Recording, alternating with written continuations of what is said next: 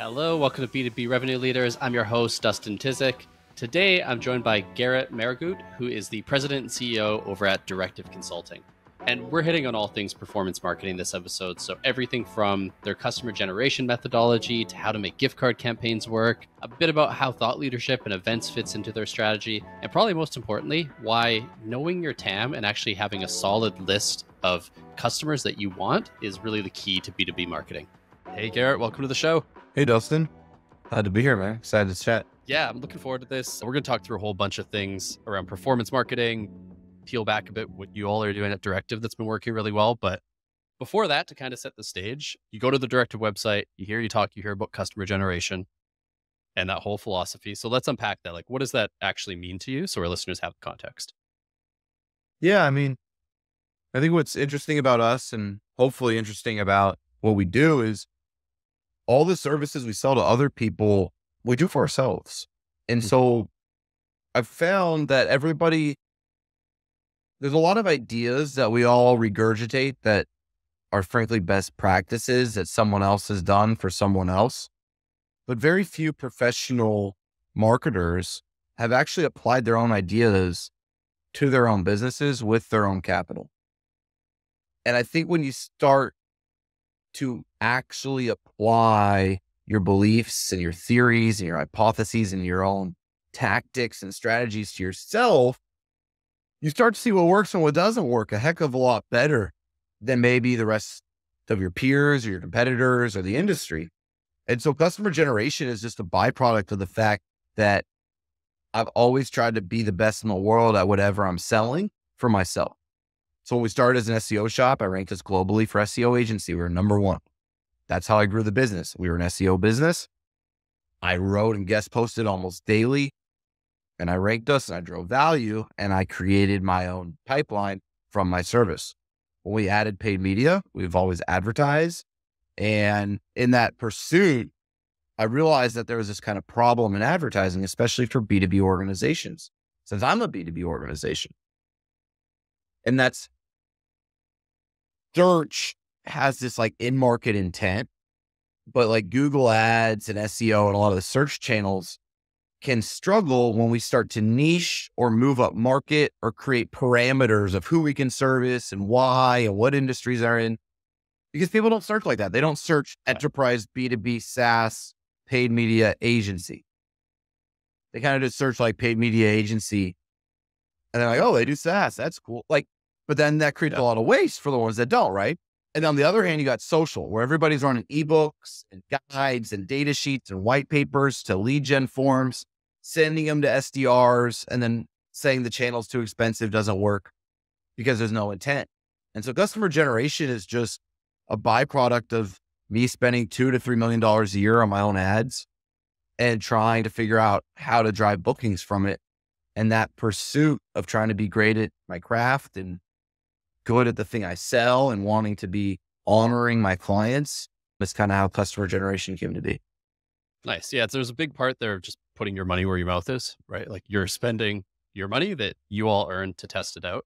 And I think the key thing, like the downfall to me with Google ads sometimes, and with that old school ebook play, you drive a lot of leads, don't drive a lot of customers. And we run into that too. Like we're not the cheapest video service. So some of our Google leads come in, they're like, I only want to pay $500.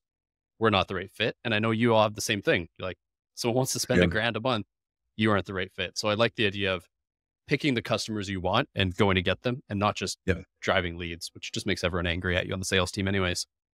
Yeah. With the customer generation methodology, we're just looking at our clients' best customers, enriching them in like a Zoom info.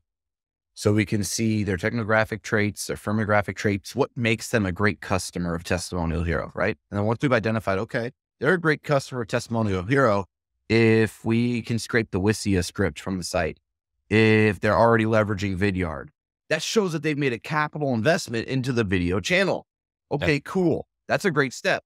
Then we can have a tier 2 for people using Vimeo and YouTube, because maybe they have video, but they haven't necessarily invested in a tech ecosystem to get leverage off of it. All right. Right now I can see, okay, this is what someone could be good. I start looking at your clients. I start understanding, okay, how many organizations have WISI or Vidyard in the US that also have 100 employees. Cool. All right. Now I build out that list. I manually verify it. That's a critical step in the process.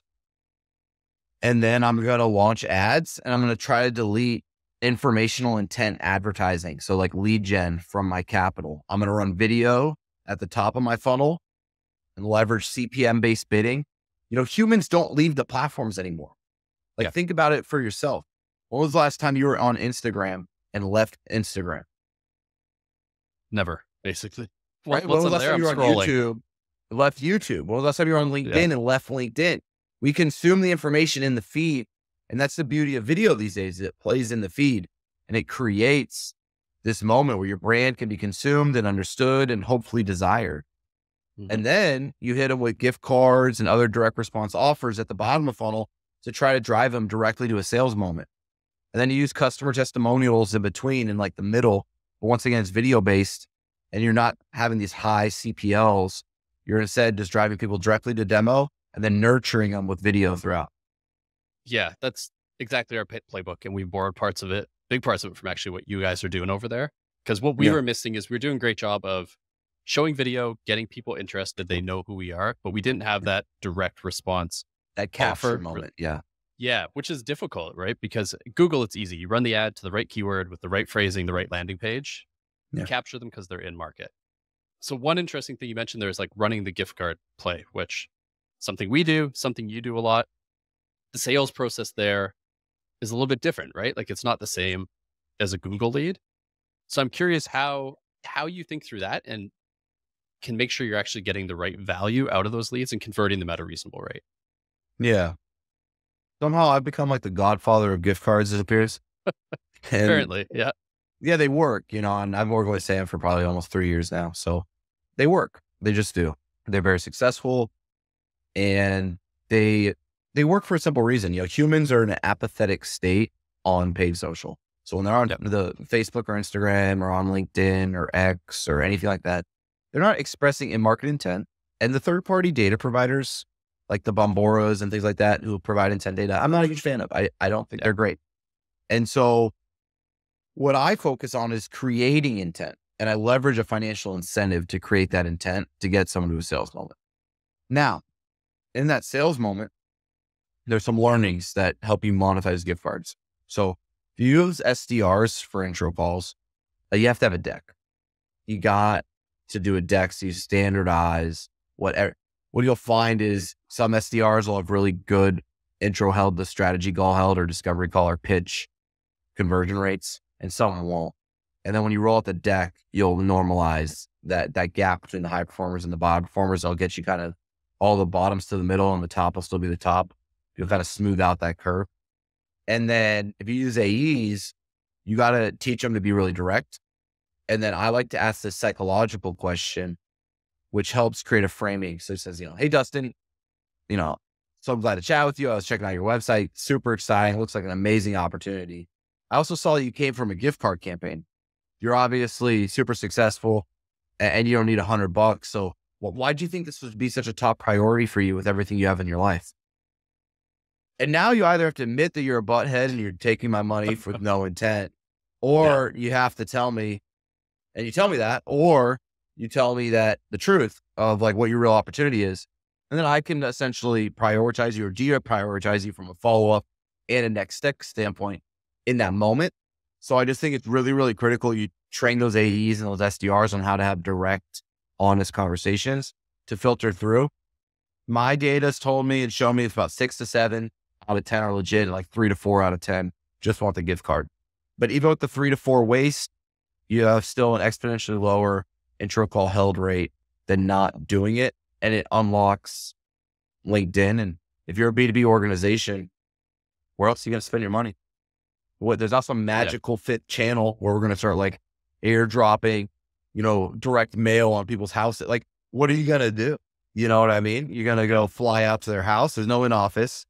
So you lost that tactic.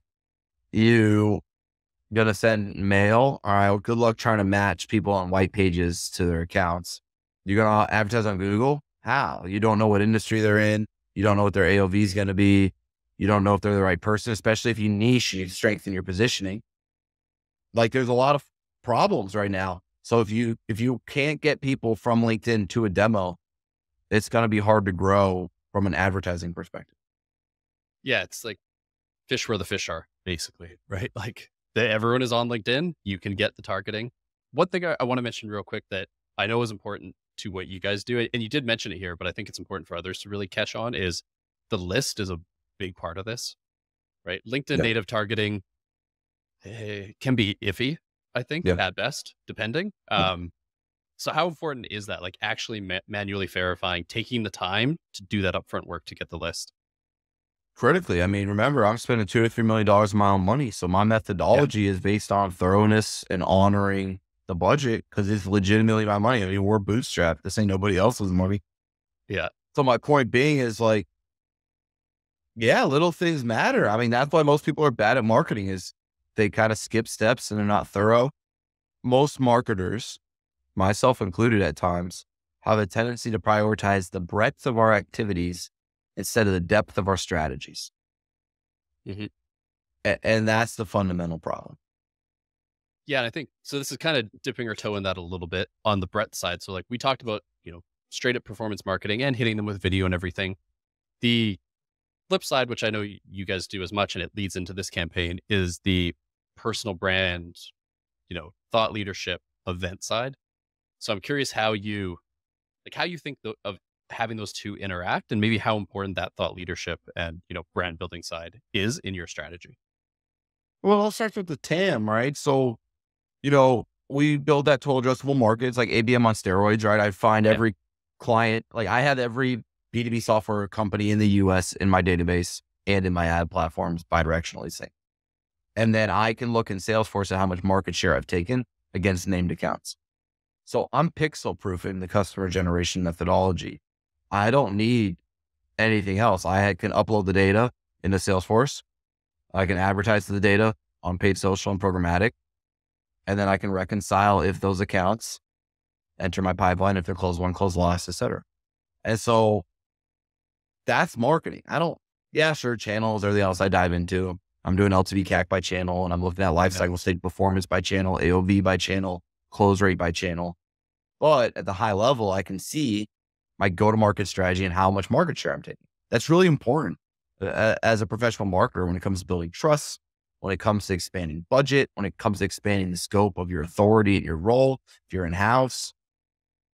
But to answer your specific question, if I have a TAM, all I care about is being creative and getting like what I say is like shockingly memorable. I want to create shockingly memorable experiences for them. And I want to evoke the emotion of jealousy and confidence. I want them to be jealous of my marketing. I want them to want it for themselves. And then I want them to have confidence that I'm not like the other agencies. And then I want to, for the last 5-6 years, I've been hitting that same every B2B SaaS account, director of demand gen, VP, CMO with my ads. They know who I am, but they haven't created a human connection. So this year is about meeting them in person and putting a face to the name and to the brand to show like, yeah, we work with the two biggest players in your space. We are the market leader and we are real. This is our team. This is our methodology. We'd love to have a call with you. And it's really to kind of activate those people that haven't digitally been activated over the years and create another way of interacting with that team. Yeah, I think like you said, trust there is the key thing, right? Because any marketer who's been doing marketing for a while, it's probably hired an agency at some point and got burnt. Honestly, like Yeah. it's just the reality of it. Like you Yeah, probably we hired got an a lot of SEO agency. ex-girlfriend syndrome over here.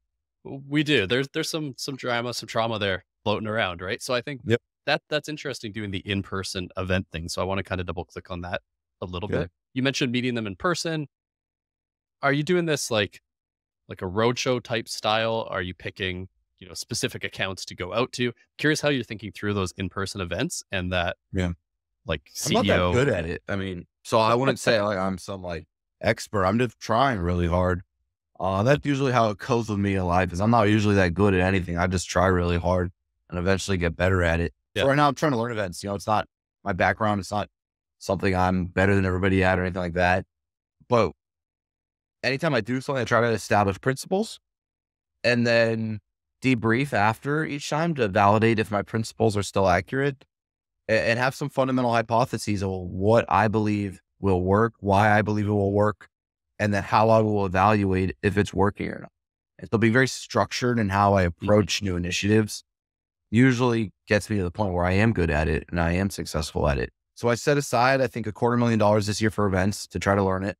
I mapped out every B2B SaaS event in the markets that I operate in. I think I have 15, and I'm going to try to go to all 15 and just kill myself essentially on the road of just working my butt off. My playbook is try to speak. I am a good speaker. I do keynote events. I love to be on the stage. I bring a lot of passion, energy, insights. I get great speaker scores. So it's a strength of mine. So I want to leverage that strength. I do think I do better content than my competitors. I think that I can stand out. So it's like, okay. And I'm at the thought, I sell consulting. So them wanting my ideas is a critical component of our larger average order value and our success. So I want them to want my methodology, not just want my services. And so speaking is a good way for me to do that. So I start there. So I try to anchor every event around speaking, ideally. And if I can't pitch to get it speaking, then I can see how much it costs to pay to speak. And then that's where most of my budget's going to go. I don't want the booths. I'm not a huge fan of the booths. I also don't like booths because they absorb some of my event capacity. In other words, I need someone to staff the booth. Yeah. Like someone has to be at the booth. So multiple people, frankly, have to be at the booth. So let's say you go to, like, we just went to B2B Marketing Exchange in Scottsdale last week. And I got back 2 days ago from PubCon in Vegas where I spoke. So I've been going almost weekly. But the last one, we brought 4 guys. So 4 AEs or 3 AEs and myself. And we just made some couple rules. And I thought that went well. I spoke. They did the best job they could hovering around the tables while I spoke. And in between the break we took to get information and talk. We got some people from that to actually fill out our form after. So that was cool. And then we all got on the app and we set meetings. So we just went alphabetically by like A to F, you get this, F to this, you get that, broke out the people, try to set as many. I set a 5 meeting for AE goal. I also then brought a client salesperson. I had them cross-reference the attendee list or the account list to see who are current clients that they could meet with because their job is cross-sells and upsells while the other AEs are new business. And then stay in the sessions. Nobody's allowed to sit together. In the networking, no one's allowed to be together.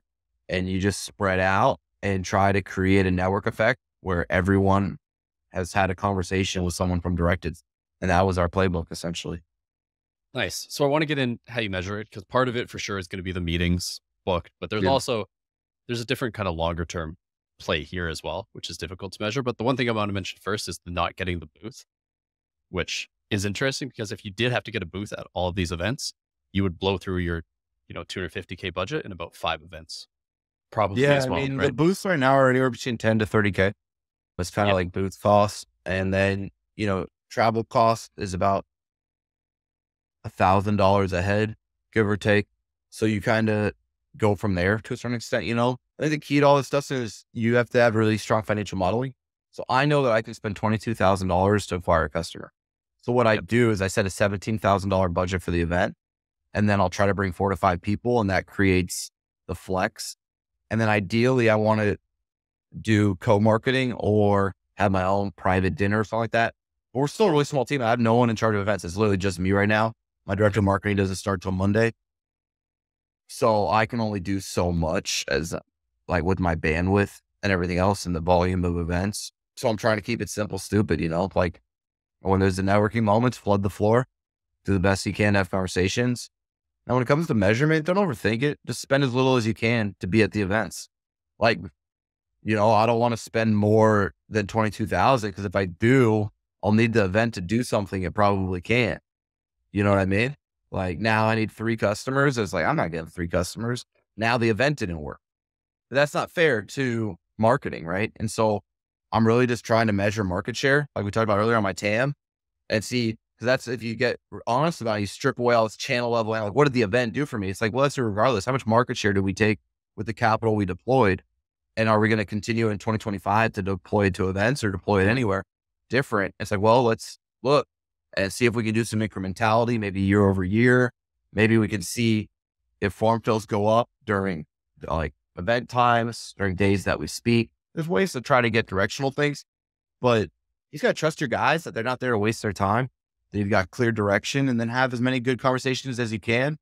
Have the guys put in, like, I interviewed someone the other day, actually, the gal who runs events for 6 Cents, because I was trying to sponsor something with them.